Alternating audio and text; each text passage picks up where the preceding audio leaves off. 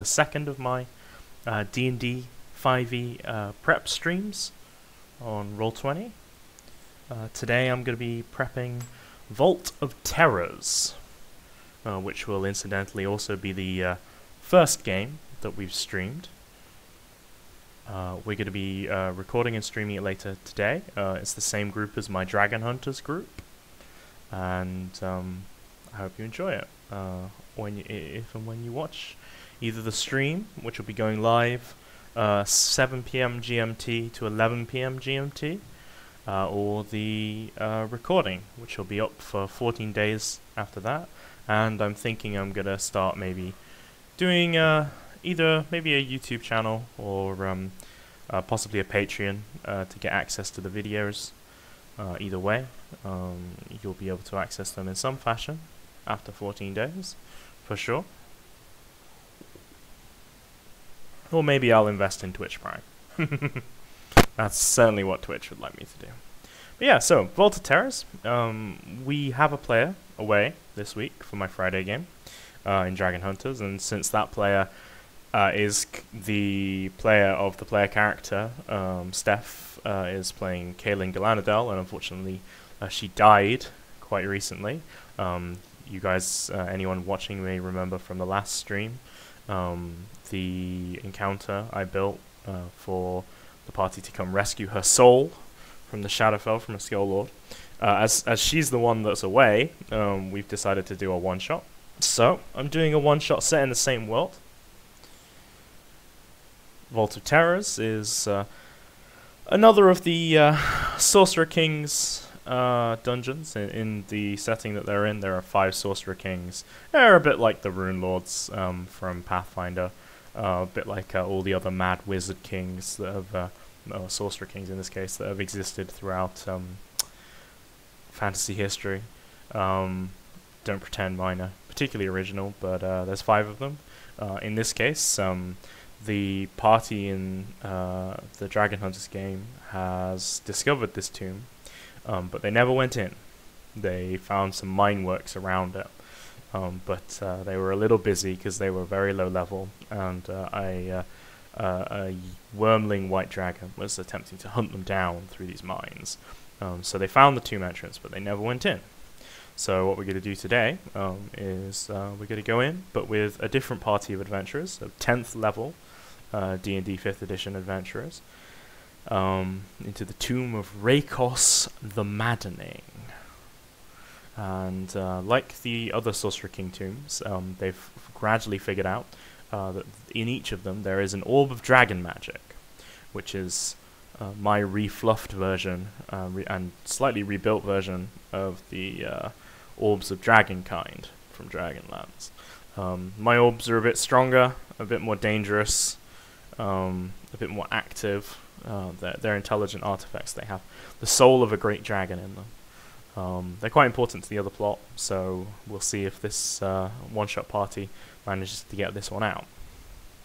So the reason it's called Vault of Terrors, unbeknownst to the party, is because I've decided the theme of this dungeon. I think it's important to have a general theme, particularly for a one-shot and particularly for a dungeon. In this case, particularly because I'm doing one map as well. It's important to have a simple, clear, consistent theme that subtlety is difficult in role-playing games in general. You partially because, much like murder mysteries and so forth, you actually want the players to figure out the themes. You sort of need to not hit them on the head with it, but be clear, consistent, and obvious with the theme. So the theme of this one is going to be fear. So I've done a couple of searches through the monster manual. I've taken the liberty of doing a Blue Peter on you guys. The map, I've already set up most of the dynamic lighting, because I don't think you guys need to see me drawing lines. Because I've been watching Boss Keys, a great series on YouTube that talks about the various Legend of Zelda dungeon designs, and because I've been doing a lot more dungeon design recently because of my other homebrew game, God Home, that has a load of elemental temples in it, a bit like the Princes of the Apocalypse. and the Temple of Elemental Evil stuff earlier in D&D 5e and in previous editions of D&D and Pathfinder as well, I've been thinking a lot about dungeon design, so I'm going to be stealing a bit. It's always the best idea is that there's nothing original under the sun, so if there's an idea that works in something else and you think you can make it work in your role-playing games, then go ahead and nab it, change it a little bit, twist it, bop it, shake it, make it your own, and then use it to best effect. So for this one, a couple of the ideas I'm going to be using are 1, keys. There are going to be big doors in non-obvious places between the main areas, and they're going to have keys, which turns the rooms into slightly micro challenges. They can pick the locks. I'm not a big fan of completely unpickable locks if they want to, and if they want to, although it's not a good idea, they can batter down the doors as well. But the far easier way to get through the big doors is going to be the keys. I'm going to put the keys, like in Zelda, in chests. I'm going to put chests on the ethereal plane, because that's going to be the second theme of this dungeon. Along with fear, I noticed when I was building this map that there was a lot of black space on the outside of the maps.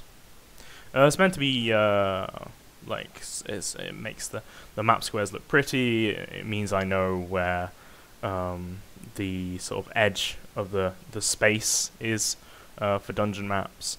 It's a good idea, but looking at it got me thinking, what if, now if you look back at the dynamic lighting, I dynamically encased the outside of these black spaces as well? Because players in dungeons particularly are extremely want to do things like batter down walls, and dig through obstacles, particularly to avoid traps. If they can't dismantle the trap, then they'll dig through a wall or an obstacle, or they'll do something that seems ludicrous, but they can theoretically do within the rules if they have enough time and enough strength and a big enough sledgehammer. Knowing my players and knowing their predilection towards such out-of-the-box strategy, I think what I'm going to do to accommodate them, but also to deal with that problem, is I'm going to put them in a bigger box. I'm going to put 2 boxes and have the areas that are outside of the mapped dungeon but still have black squares on them. I think I'm going to have them be a sort of shadowy, smoky void that you can go into. And in fact, what I'm going to do is I'm going to hide the boss of the dungeon in this main area.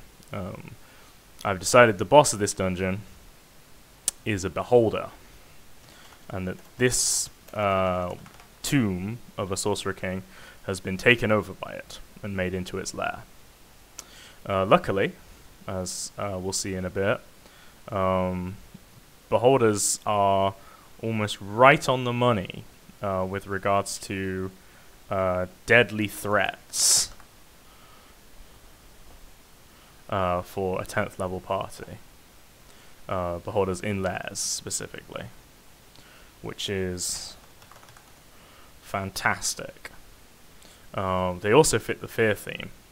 I've decided that, therefore, going on that theme, that if the theme of the dungeon is fear, and the big boss of it is a beholder, then what beholders are known for are nightmares.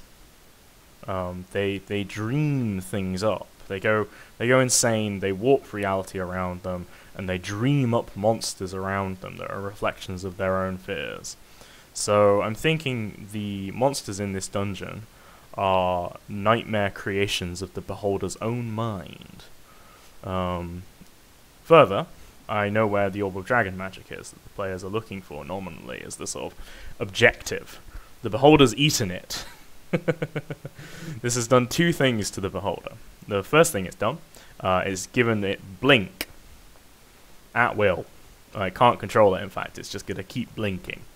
The second thing it's done is when it blinks, obviously, it can see through the ethereal plane, which means it can see through walls. And it can see quite a distance through walls. So, what I'm going to do is just checking the ranges on this. Yeah, that's about right. It's going to cover most of the dungeon, but not all of the dungeon. So there are going to be safe areas. I'm going to have the whole dungeon be the Beholder's lair. The Beholder knows that some intruders have entered the dungeon, but it thinks that it's the Dragon Hunters are more nightmares. So it's going to deal with them in the same way that it deals with its other nightmares when they scare it, which is it's going to use the lair actions against them, and it's going to, when it blinks, it's going to look at them.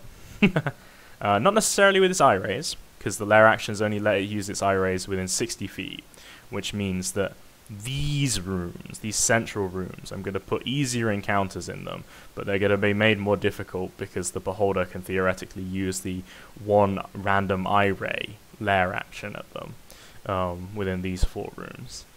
On the outer rooms, they're safer, but the Beholder is going to be looking in a random direction each round, because I like to do my dungeons in round by round anyway. There's too many traps, too many things that can sort of trigger simultaneously. It lets everybody track exactly what's going on and where they are when events happen, encounters trigger, and it's gridded anyway, so it just feels fairer, more organized, easier to track. Particularly with one-shots, where the goal is more to sort of survive the dungeon and have a good time in some ways than like a campaign as such. I'm calling the Beholder Cat, by the way. The reason I'm calling it this is because I found a... I'll actually upload the art. I found a fantastic poem about nightmares, and I was wondering what I was going to use these weird squiggly runes about this map. I've constructed this from tiles from Gabriel Picard's Wizard's Lair map, because this was originally a Sorcerer King's lair. I'm thinking the Sorcerer King incidentally has been disintegrated, and Cat has his skull that he uses a bit like Yorick is used by Hamlet. I'm hoping that'll be a fun part of that encounter. So, where was I?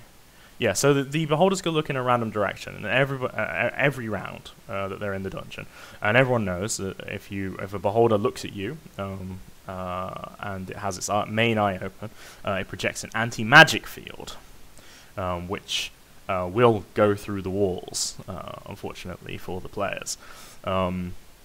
So, I'm thinking I'm going to stock the dungeon a bit, based on areas, with fear-causing monsters, not only scary monsters, but I did a search for challenge rating appropriate fear-based monsters, and monsters that have spells like Fear, Phantasmal Killer, and similar abilities, Phantasm abilities. I'm hoping in one place I'm going to put so I'm using chests.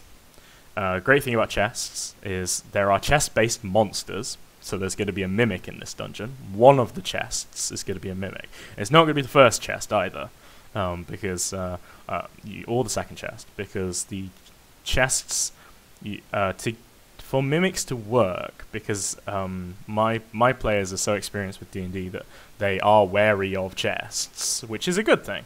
But for them to sort of work and be scary, you need them to, particularly if they're a chest, you need them to want to open the chest anyway, even if they think it's potentially a mimic. So, there's going to be a mimic.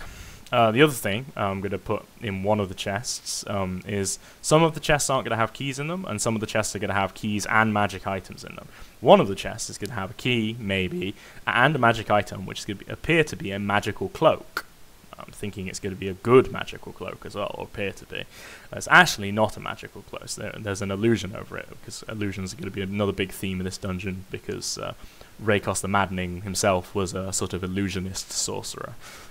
That's why he was called Rakos the Maddening. And initially this tomb was sort of set up with a series of illusion-based traps, but they've been mostly, well, shorted out by continually being hit by anti-magic by the Beholder. So, the cloak in this chest is not a cloak. It is a fantastic monster that you don't get to use very well very often, called a cloaker. It fits the theme of the dungeon extremely well, because it is by itself also a fear-based monster.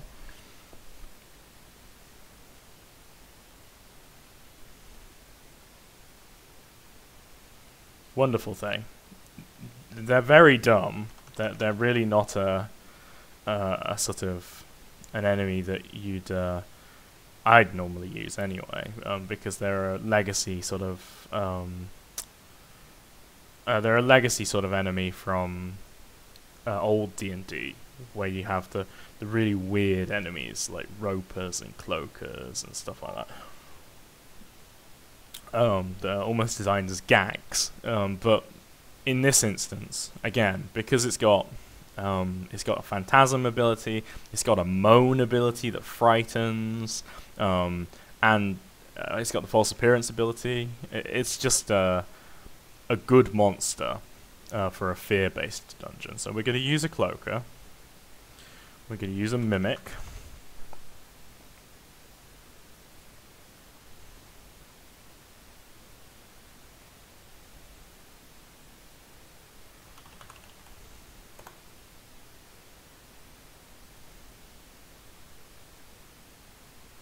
I'm just putting them in the center for the moment until I move them about. One of the interesting monsters I found, that is going to be an interesting sort of mini-boss, I think, in one of the outer areas, is the Tao, the Earth Genies. They have a number of fear-based abilities, which is not actually something I knew, but they do. So we're going to use some of them. Or one of them at least. I'm thinking in terms of the three pillars, obviously exploration, there's a big map to explore. I'm probably going to put a few traps in as well that haven't been, like mechanical traps that haven't been destroyed by the anti-magic fields. And the runes, there's going to be some of the runes that are going to lead to this. This is one of the few areas where they can go that isn't affected by the Beholder's stare. Because it's underneath everything, and he doesn't look down very often. But the only way you can get to it is by finding the right runes to teleport to it. So I'm going to put 4. It's going to be like a crossroads. I'm going to put a rune here, a rune here, a rune here, and a rune here. And it's going to be a sort of transport hub. And once they work that out, they'll be able to also work out that they can short rest there. I'm not expecting them to get long rest. I'm going to plan on building... using the adjusted XP per day on page 84 of the DMG, and the encounter guidelines in both the DMG and Xanathar's. I'm going to build a day's worth of encounter into the dungeon, because it's a one-shot, and we want to finish it. So, I've got my deadly encounter here, Mr. Beholder. I've got my... at this level...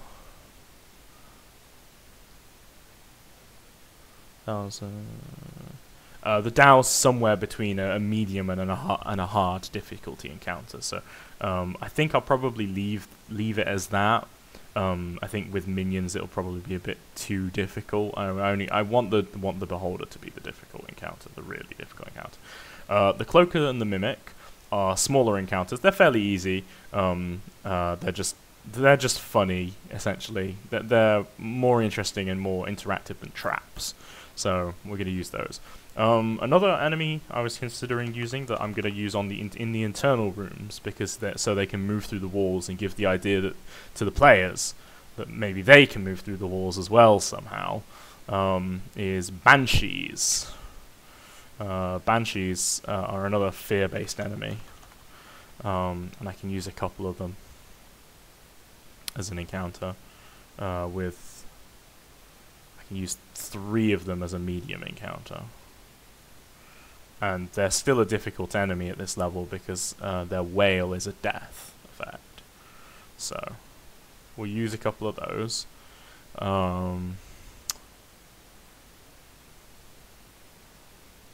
So part of the reason I'm putting them in the center at the moment is because I haven't fully decided on exactly where I'm going to place these enemies aside from the Beholder. I'm fairly certain I'm going to put the Dao in one of the corner rooms of this map that isn't this one. I don't want them to fight Dao to start off with. That's too hard. I think I'm probably looking at this. I'm probably going to put them in either here, because we got this sort of stage for them here, or in here. This is a pretty big room. They benefit from having a large space, because they have a summon ability. They themselves are large sized. Yeah, I think they suit this area better. So let's put them in here for the moment. And I think we'll put them in here, because that way sneaky players, with regards to the exploration aspect, sneaky players can sneak up here and go round them, theoretically. And tactical players, if they anger the Dao, I think we'll probably... No, we'll put it in the middle for the moment. I might adjust its position depending on if they're approaching from... That's something you can do, something I do a lot, is initial placement of enemies is really important in terms of how difficult a combat encounter is. Like if they're, for instance, if you've got a full melee party, if they're out of the reach of one move and attack, then that already makes the combat more difficult. It means they get one of their abilities off. So one of the things you can do, really easy to just very, very fine-tune encounter difficulty in the moment, both in D&D and 5e, and in Pathfinder, is depending on the angle they're approaching the encounter from, you can adjust the distance from where they see the monster. So if they were approaching from here and I wanted to make it more difficult, I could move the Dao over here. And if I wanted to make it more easy, I'd probably put him in the center, because in the center he's easily within a speed. Over here, if I put him in the corner, it's gonna... Well, some of them won't be able to reach him from the back, and the front ones will have to overexpose themselves, because for all they know, there could be monsters about to come out of this door or these doors. But for the moment, I think we're gonna leave him here. Here? Yeah, there we go. So we've placed that. I think I'm gonna have the Banshees wander and try and hint that they've been conjured by these circles. So let's put one of them here. One of them... yeah, there. That's quite nice.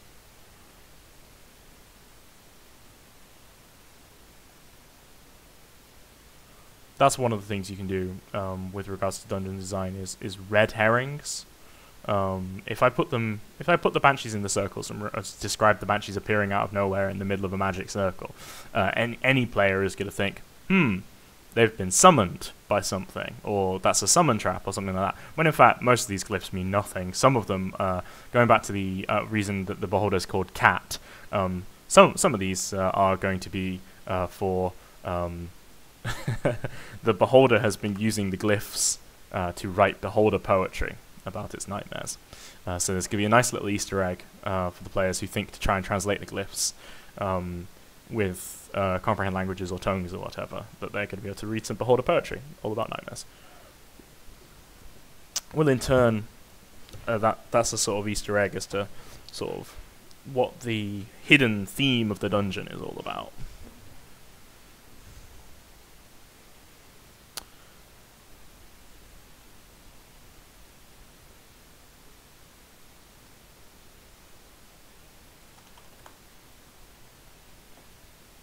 So, the Cloaker and the Mimic I'm going to place wherever I place the chests. Talking of which, I need to look for good places to put chests. So, pardon me. I'm using Dungeon Decor for chests. I'm going to use different chests per room, I think, if I've got enough chests. Hopefully I've got 8.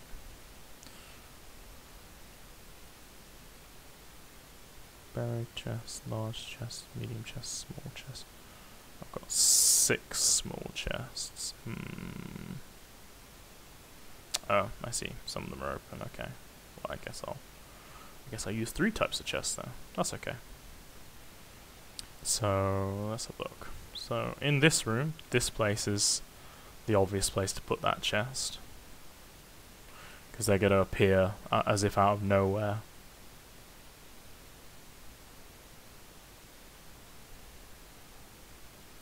And we're going to put them on the GM layer. Savvy players are going to work out that something might well appear there. Again, if they think to use things like detect magic and so forth, they're going to realize that there's, or have an ability to look onto the ethereal plane.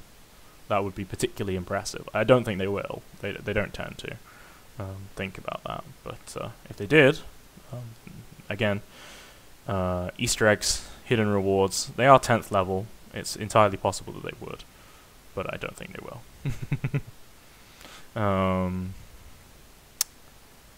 Yeah, so I think in this one, I think this is going to be the Mimic encounter. So we're going to put the Mimic there. And I'm going to sort of subtly signpost it by the fact that, unlike all the other chests, which I'm going to try and put at the top of steps, I'm not going to put the Mimic atop steps. So smart players, players that are pattern watching, may well realize that there's something different about that. Now let's use this chest. Yeah? Yeah.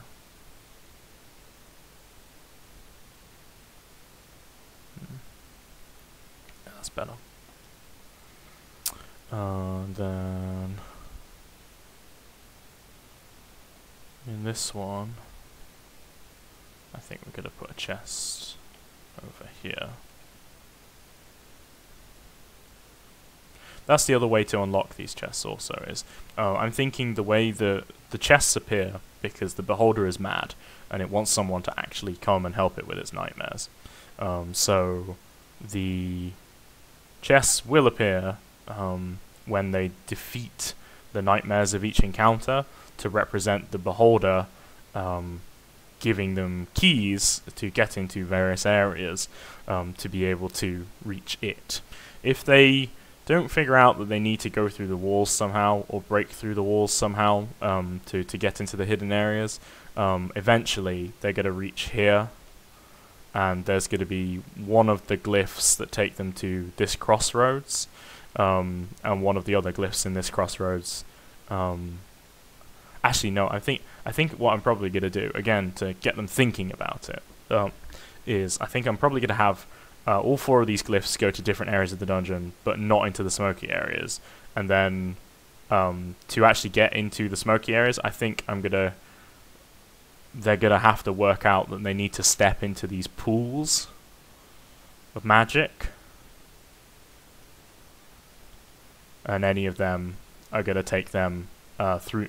I think stepping into the pools of magic are going to make them ethereal, for a period of time, or possibly cause them to blink. I'm still not entirely decided on that.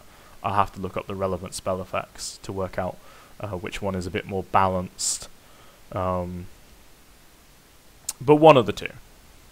One of the two. Okay, so with this one, I think I'm going to put the cloaker in this room.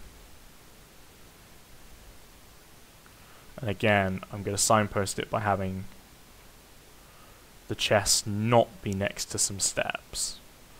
Probably going to use a bigger chest as well. Because I mean, look at the size of that thing. Put that on that layer. Let's use this chest. Yeah, maybe. Let's use this one.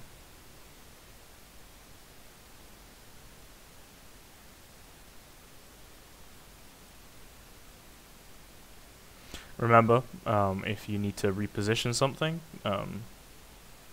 you can always press Alt and reposition it. Yeah. Oh. Press Alt before you click on it.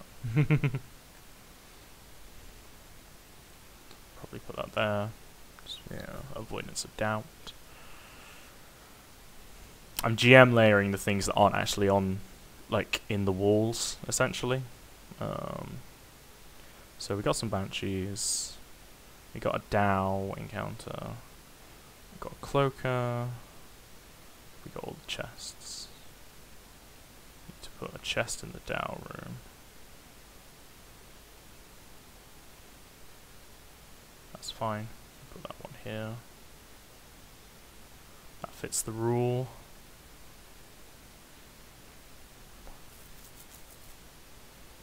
Put a chest here.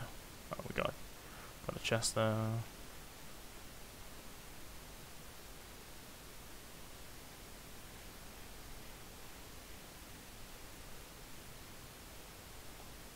Okay. Now we need to add a few more encounters, I think. Some easy stuff. So I'm looking at the monster lists at the moment for CR. There's a really good PDF on the Wizards website that is all of the monster manual and the Volo's Guide to Monsters, rated by CR, by type, by pretty much everything you'd need in one PDF. I hope they add Tome of Foes to it, but there are other indexes that work for Tome of Foes.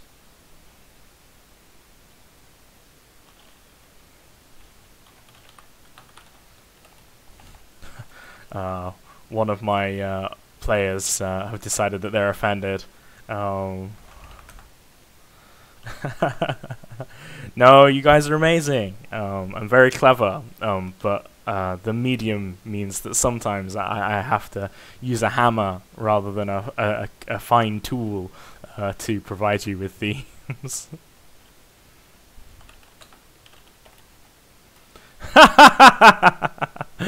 Doubtful, huh? No, please believe. Please believe. Honest. Okay. So, for this one,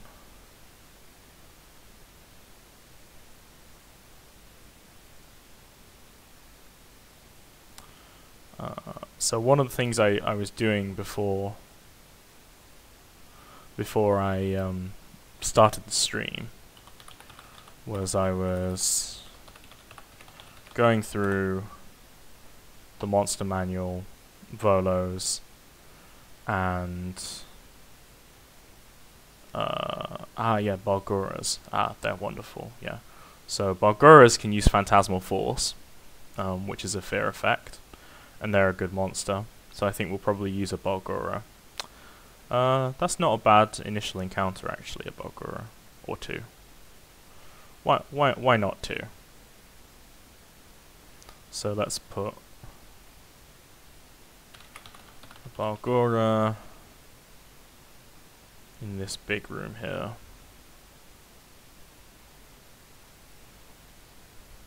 Phantasmal Force projects a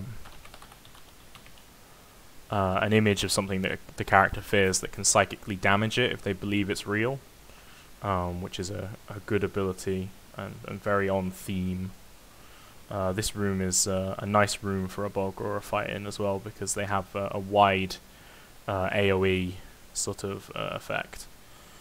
I think we'll put him there for the moment. Again, he looks like he's coming out of a circle.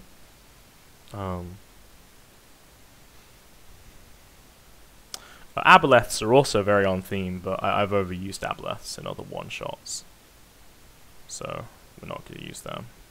I could use a Githzerai Zerth, which I have considered, because that could be some sort of either prisoner or social encounter, and their knowledge of the astral plane means that it's not an unlikely conversation topic to come up with a Githzerai or a Githyanki about teleportation, movement through walls, that sort of thing. Gives them another chance to have a conversation that makes them think that maybe, just maybe, they can go into the wall spaces. So yeah, I'm talking myself into it as I talk about it. So let's make the Githzerai a prisoner of the Tao, I think. Zerth's about strong enough. He doesn't need any monks or anything. He's predominantly designed to be a social encounter.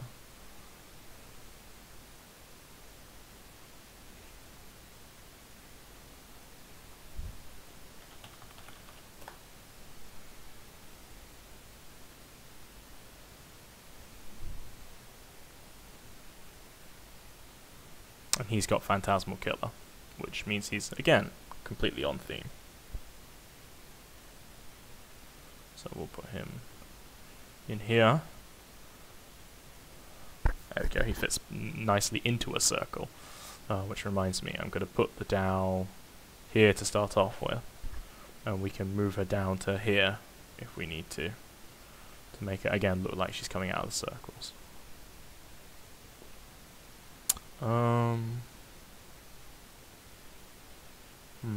These center areas. Another enemy I was considering using for this one to fit with the eye theme is Nothix. Arcanoloths have got. Arcanoloths aren't really a fear-based enemy though. Okay. Let's try searching fear.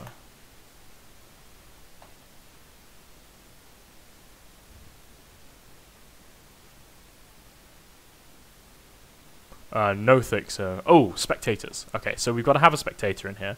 The spectator is the final hint, I think. We're going to have a spectator that is going to be like the beholder's fear of sort of impotence or insignificance.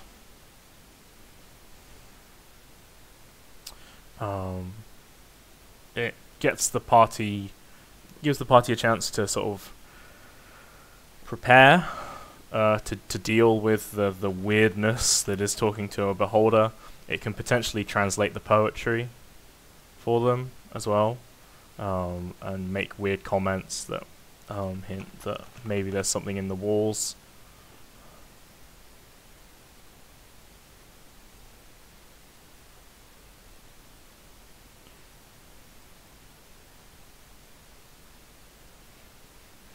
Good room for it. That's a pretty good room for it, but I think actually I'm gonna have it happen earlier. I think I'm gonna put it in here. Yeah, that space. Introduces them to the theme of the dungeon. Pardon me.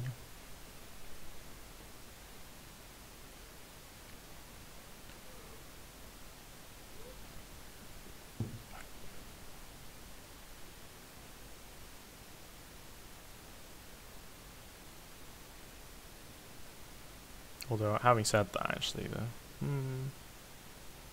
we don't want it to be caught by the banshees. It could be scared of the banshees. That's not a bad idea. It probably shouldn't be too close to the beholder, though. Yeah, no, I think that's A good place for it to be, probably. Oh no, actually, no, better.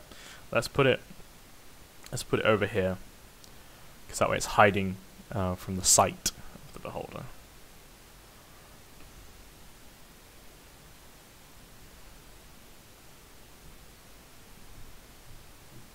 What else we got?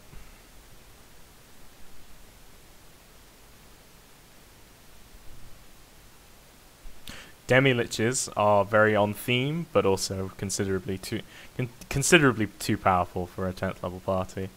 I know people who have used Death Knights and Demi-liches against similar level parties, and it's not good. It's too good, really.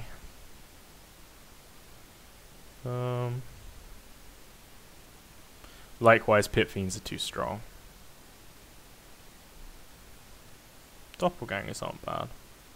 We should probably put a dragon in, because they are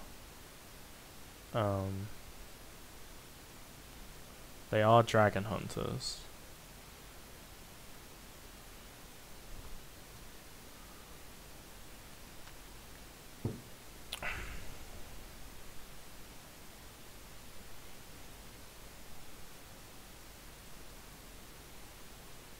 I think I'm looking for adult whites, because only adult dragons get the frightful presence ability, which is obviously what we sort of want for this one. On the other hand, I think, unlike the other monsters in this dungeon, I think a dragon would fight a beholder. I think I'd have difficulty explaining its presence. How tough a Bulgara? Could have another Bulgara, or could have that be the no-thick room.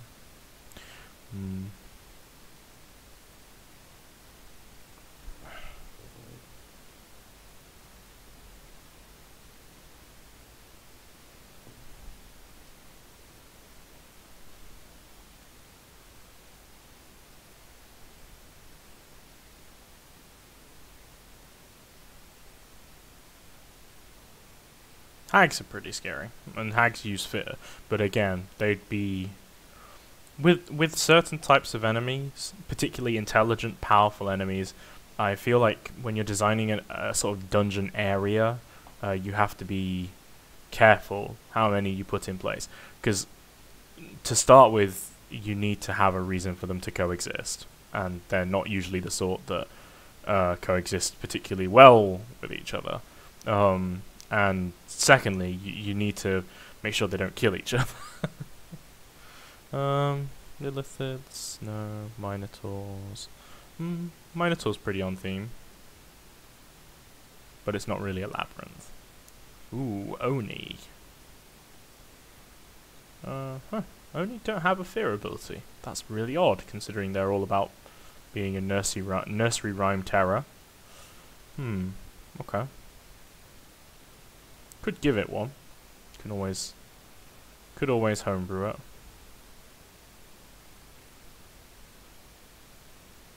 We could also have a good ally in the dungeon of some very confused pixies that have been trapped here and that attack anything that goes into their area. That's quite tempting. I might do that. They do have a phantasmal ability as well. But let's have a look in the other books first. Oh, that was the other thing I was going to use. I was going to use scarecrows. Scarecrows are fantastic. They're a fairly chunky, fairly scary enemy that you can use en masse in this sort of situation. So an easy encounter at this level for the party is 2,400. 6 of them is 1,200 times 2, because there's 6 of them is 2,400. So a 6-man scarecrow party is a good encounter for them. Actually, I think we might do that.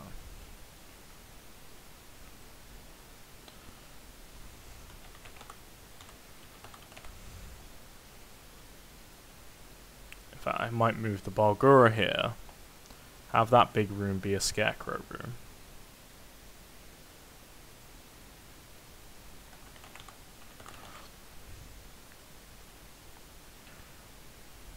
The other thing I want to do is, aside from the Beholder, if the walls are movable through and they're a viable encounter area, they need to have something scary that's in them that can pop out at the party as and when necessary. So let's have those 4 scarecrows in like a conga line. Put 2 up here, 2 over here. Yeah, that's quite a good setup. Instead of in the alcoves, let's put these 2 over here. Yeah, see, that's already interesting encounter design. Some melee, some ranged. I think we're going to use... So, for moving through walls, particularly for dark areas, we probably want to use either wraiths, devourers, or shadows. Let's have a look at these.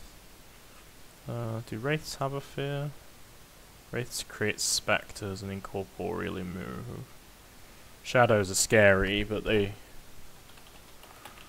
think they compress themselves. Look. Yeah, they're amorphous, so maybe we'll use shadows. Oh, shadow horror. I was thinking about using this in the other encounter I was building. That looks suitably scary, and it is a terror, essentially. Does it frighten? It does! Ha ha ha ha! Okay, so this can be the... Yeah, this can be the monster that sort of makes the party aware of the fact that they can move about in the walls.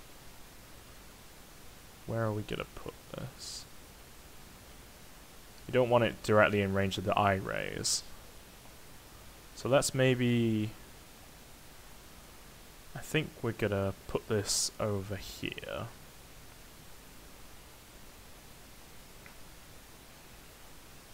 Because this seals off the entrance for them. Or once they're a sufficient distance away, it can come in behind them, and then they suddenly have to deal with this horrifying thing. Pushes them forwards, pushes them towards the banshees and the shadows. Yeah. Let's use a shadow horror. They're a great enemy. We could put it there. Actually, I think we're gonna put it here. That way, theoretically speaking, they can catch a glimpse of it moving across the map. So, with regards to that, one of the things you can do with regards to incorporeality is you can hide your ruler using hide from others, and then only you can see that ruler. So you can measure distances and do chain moves and so forth, so you get the distances right without your players being aware of the movement path. It was an invisible movement path. I find it very useful. And that can be another good reason, the shadow horror can be another good reason for them to be on a timer. Because once they cross this threshold, i.e. once they open the first big door, the shadow horror becomes aware of them. Yeah, no, I like that. I like that. I'm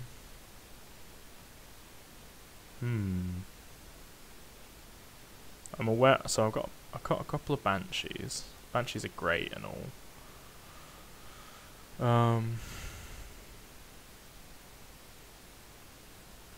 I need to do something with this room. I still think I'm going to use Nothix, gibbering, cowering, apprentice Nothix. Let me just have a look at the range of their abilities. I might pair a Banshee with a Nothix, but I think Banshees can kill them, theoretically, so...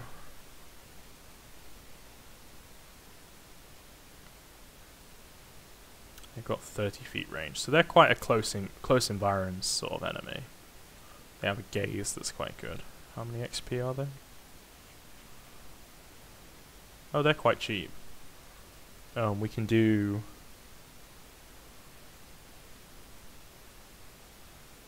Four of them is 1,800 times 2, 3,600.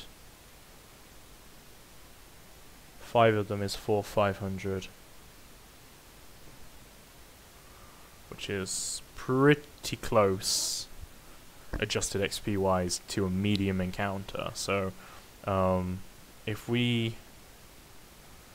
Tell you what, let's move the Banshees. Let's have the Banshees be one area, and let's have this one come out of this pool, so the party know that they can do that.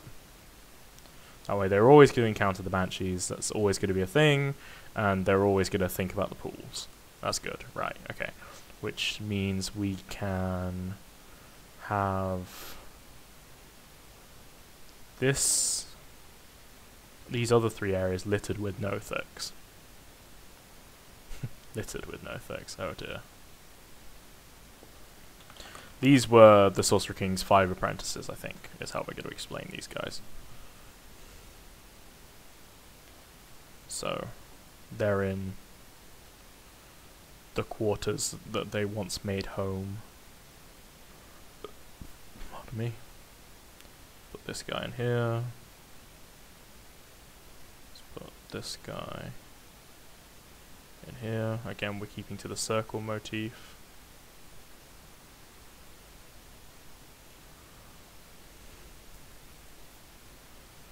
This guy in here. Make sure we GM layer that chest. Maybe the Mimic eats the Nothix. Oh, that's not a bad idea. So let's have a dead Nothic here that looks like it's been gnawed on and crawled away. So we'll keep it out of the circle. Have this one be dead. That gives the party a good idea that there's something they want to be scared of, maybe, in the room that way. And it gives me a reason to have a object layer chest, because that was the challenge for that room that unlocked the chest. Aha! It's all coming together. Which obviously is it's not really a chest. It's a mimic. Okay.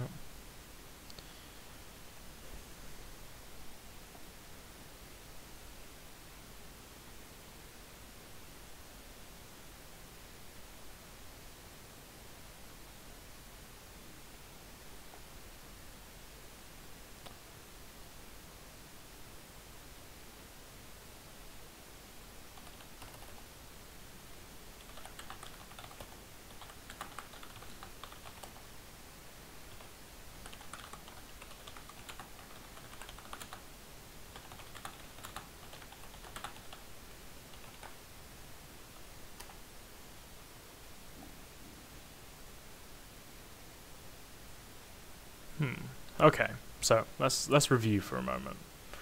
We've got Down the Zerth, that's one encounter. We've got the Cloaker and the Spectator, that's another room. We've got a Balgora and some Scarecrows. We've got the Banshees that can move through walls in the central area. We've got the Nothics, the gibbering mad apprentices. We still need something for this area. So how are we doing on adjusted XP? I think we're probably over our budget at this point, but yeah, that's okay as long as you think the encounters are balanced. So let's get up a calculator real quick. Yeah. So we've got the Shadow Horror. Shadow Horror is worth 5,000, which is about a medium encounter at this point. So 5,000. It's by itself, so it's 5,000. It's not going to attack during the other encounters. They're just there to introduce the players to the theme and so forth. One Bargora is a fairly easy encounter. It's 1,800. The Scarecrows, likewise, 200 each, but there's 6 of them, so that's 2,400 in terms of adjusted.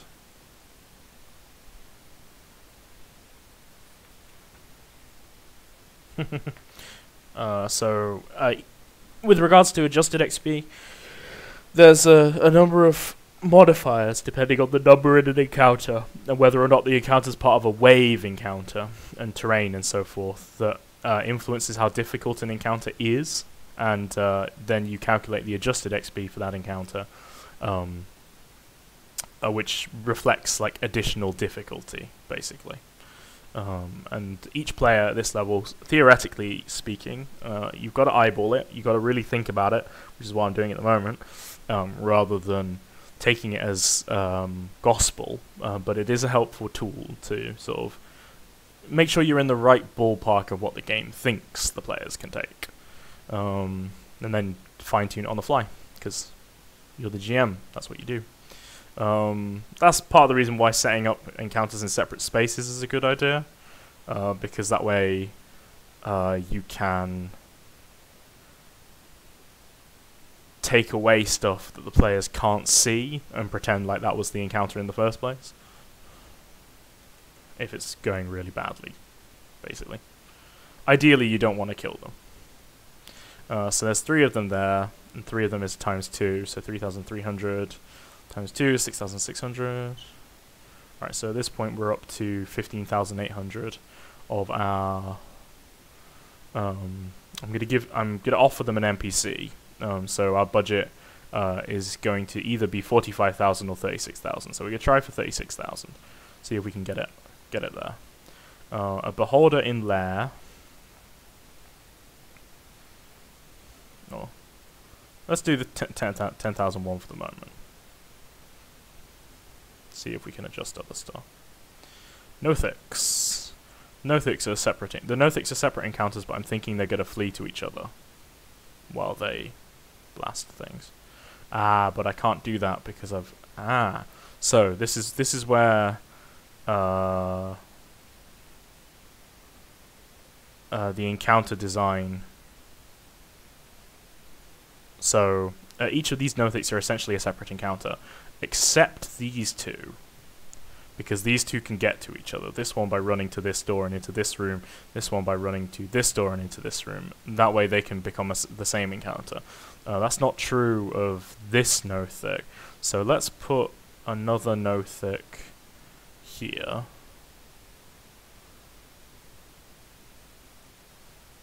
That can theoretically... These 2 encounters can join each other. And another Nothic here. That way we've essentially got 3 Nothic encounters, and that's okay. To the point that I think what we might do is put that Nothic in here, and then have the Nothics be the ones making the Scarecrows, because that's what they think the Beholder wants. So that gives us a use for the empty rooms. The empty rooms are Scarecrow storage areas. It also increases the difficulty of the Nothic encounters, because we can dot some Scarecrows in as well. Chuck these 2 in here. And they were going to use that Mimic room as a Scarecrow holder room, but then the Mimic got them. Yeah, there we go.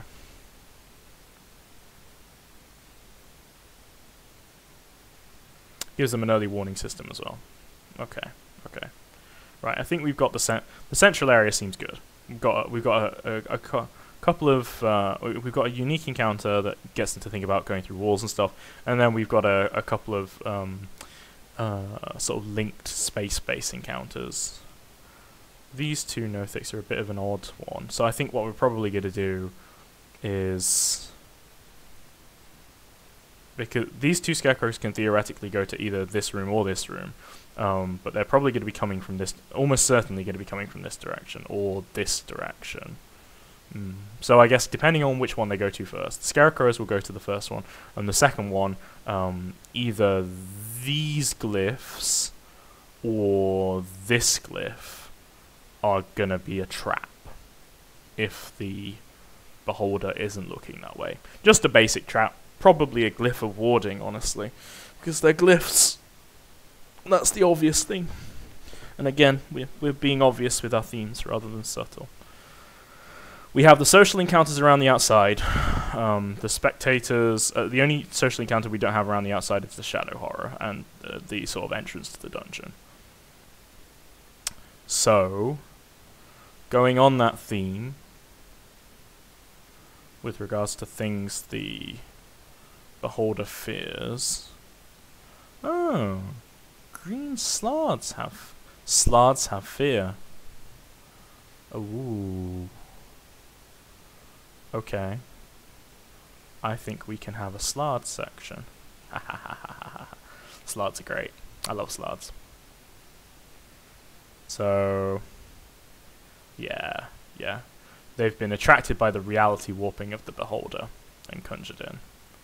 So let's go in with the good ones. Let's have Death Slard.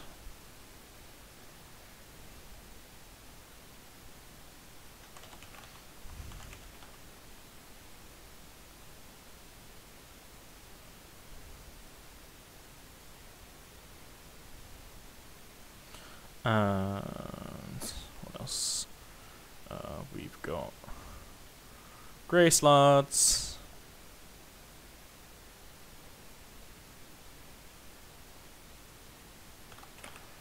Now, considering how distant these all are from each other,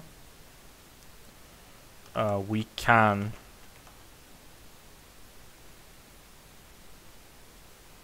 get rid of this encounter, get rid of the slards. We'll have grey slard. So look at the descriptions of slards again. Death slards, okay. Then dragoon mobs of red and blue slardy. Grey slardy extension, the will of their masters. Taking on Errands doom. Green slard. Permanently transforms itself into a grey slard. Red slards and blue slards, okay. Alright, so let's not actually use a death slard, because he hasn't come here. Let's use a grey slard, a green slard advisor, and some red and blue slard.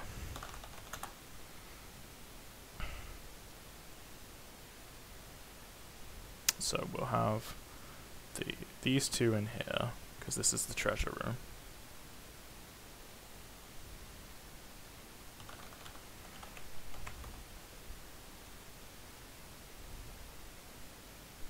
Ooh, that's a big boy. He's a big boy. Okay, alright. Let's have him in here then, because he's a big boy. Yeah, that's better actually. And then the reds are the chumps. How big are reds?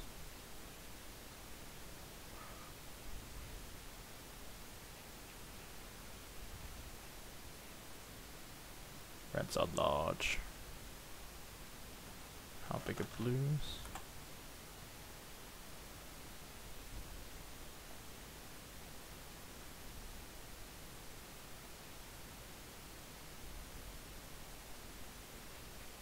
I think they're also large. They are. Okay. Tricky. How tough are blues?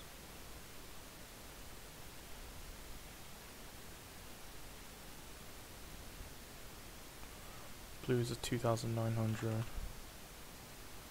Can reds teleport? Can they all teleport? No.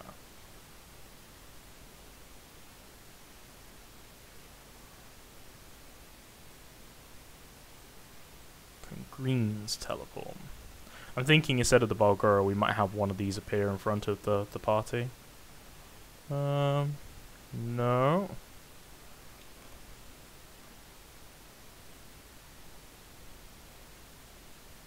Can these teleport?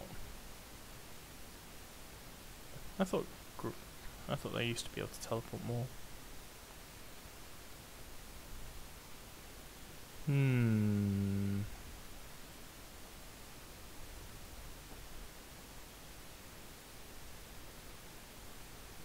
Okay, so the Death Slard plane shifted them here with a green Slard. It's so big. It's not the right environment for them, really, I don't think. Unless we have them one there, guarding areas. That might be better, actually.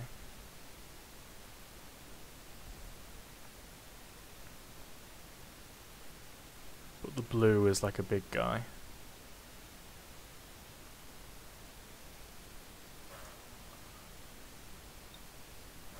The reds inject it, and the tadpoles transform into blue or 3, or green. Okay, right, so 2 reds, 1 blue.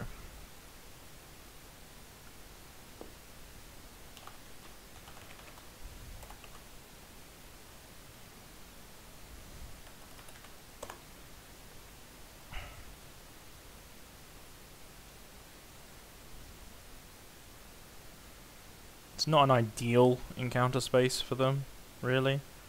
But they should be scary enough that...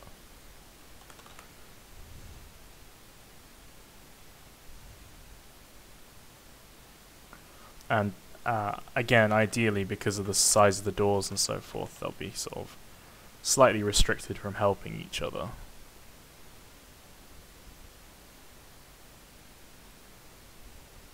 Which is a good thing, because it stops the encounters from getting out of control.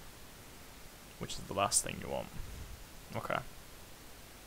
Okay. Yeah, that's quite a good setup. So we got Slards. This Balgora just isn't quite right.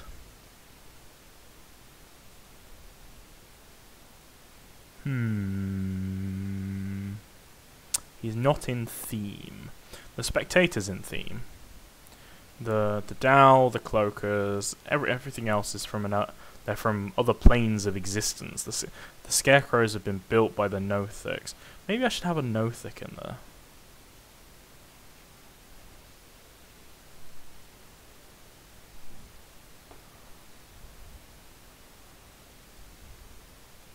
I'll have a look through the monster manuals again. See if I can find something else. Ooh, Will of the Wisps.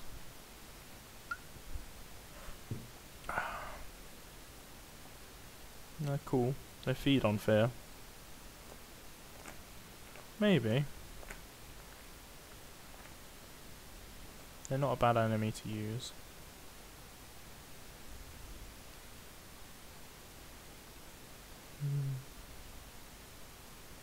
Hags only. Wisps devour.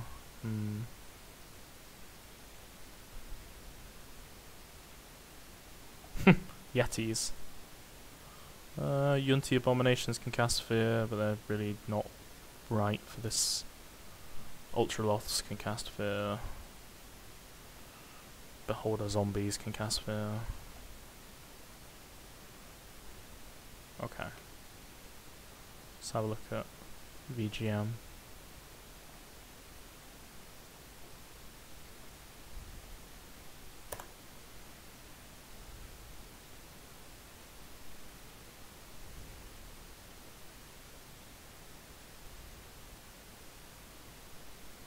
Oh yeah, so Nightmares. Whatchamacallit, Volos has alternate beholders.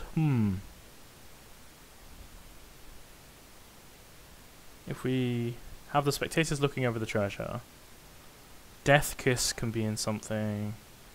A Gazers. Yeah, I think we should use a Death Kiss and a Gazer. How difficult are they?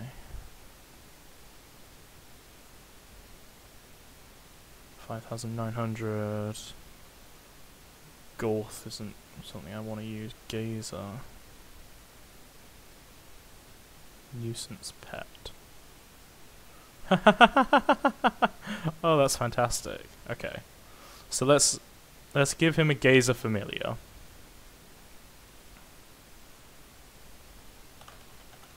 That sticks with him in the shadows.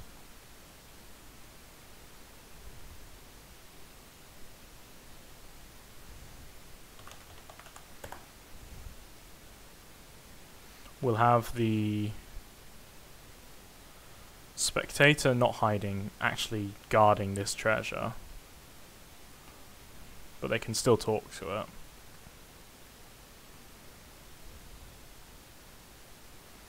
And we will use a Death Kiss instead of that Balgora.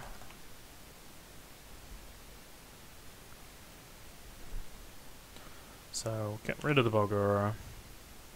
We'll stack these scarecrows like they're stacked in other rooms. And this room can be a Death Kiss.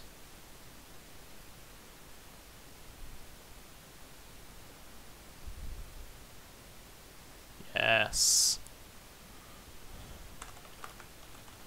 Which immediately hits home the idea that this place is a Beholder lair, and it's full of the nightmares of a Beholder. Bingo!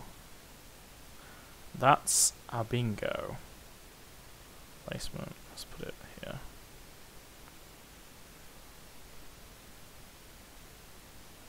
There. That's better, yeah. Ooh, or maybe here. No, we'll put it here. Okay. Okay. Yep, okay, okay. Last thing to do. Tot up the encounters, slot. Oh yeah. Slot tadpoles.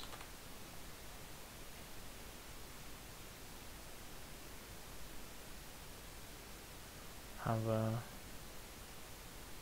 spawning room in here.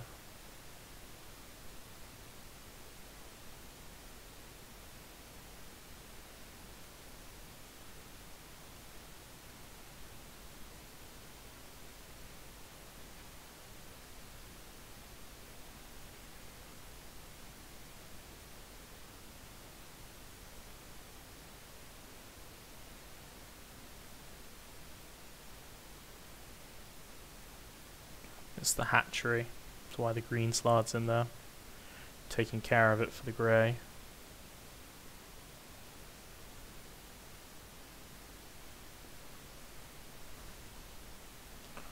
There we go. And this buddy can go over here, because he actually can intervene in that fight. Alright, so I hope that gives you some insight into the encounter process. All I've got to do now is work out a sort of conventional system for traps.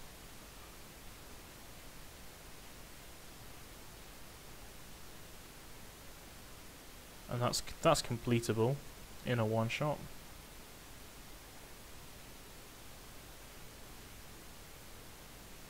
I think what I'm probably going to do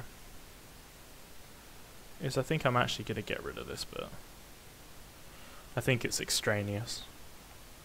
Too much of a red herring. There are areas they can rest. The Beholder's not going to come to them.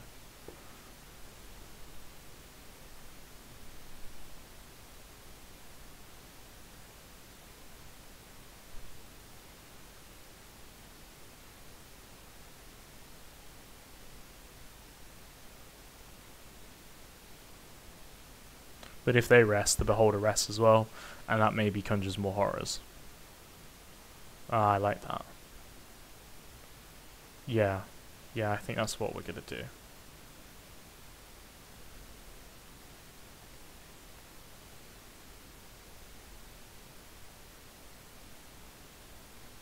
Okay, so, hope you've enjoyed that. I've got all these encounters set up now. I've got the chest set up with the keys. Yeah, okay. I think that's done. So, look forward to that later at 7 p.m. GMT when we get to stream it. Until then, have a good one, folks, and see you later.